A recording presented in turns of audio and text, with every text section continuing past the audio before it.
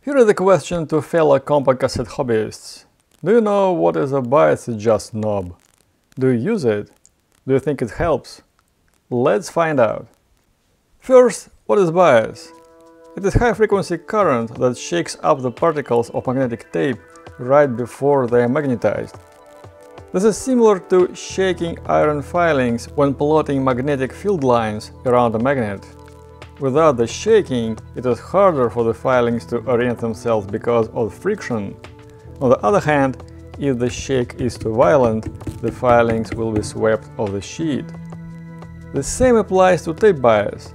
With not enough bias, tape is not properly magnetized and distortion increases. With too much bias, high-frequency output is reduced. Tape recorders ensure the correct bias for each type of tape. But even within each type, tape from different manufacturers can have slightly different properties, so some cassette decks have a knob to adjust bias within a relatively narrow window. Calibrating a 3-head deck with white or pink noise is relatively simple. You will start recording the noise on tape and switch between the source and the tape while adjusting the bias knob. The goal is to make the input noise and the recorded noise to sound the same. If you hear a loss of treble on the recording, you would reduce bias. If the recorded sound is too bright, you would increase bias. Things get more complicated on a 2-head deck, as you need to record a series of test signals first, then play the recorded tape back and assess the recorded sound at each bias setting.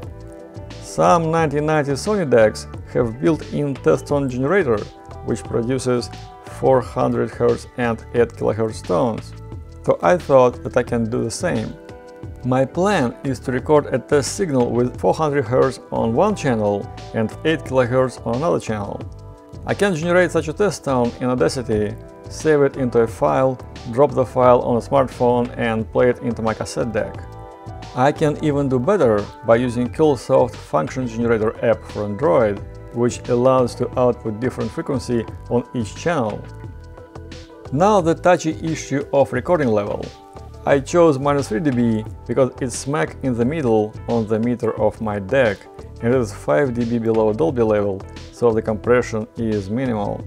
I am going to record the test signal, changing the bias value from the lowest to the highest every 3 points on the counter. Here is my spreadsheet for the results, which I'll be writing in while playing the recording back.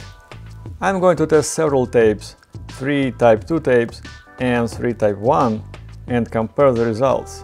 If anything, I will be able to rank these tapes between each other. So what does this little experiment show? True chrome tape loses sensitivity over time. The Sony Chrome cannot be used for a Dolby Eyes recording, as the Dolby tracking will be incorrect on playback. The recording will sound too dull unless the deck has recording level compensation. It is still usable for recordings without Dolby. Ferro-cobalt Type 2 tape is in perfectly usable condition 40 years after manufacture. This particular TDK tape works just fine with reduced bias. This may have been an intended characteristic because many 1970s decks did not have Type 2 selector, so I suppose that this tape would work in a deck that supported Type 1 tape only.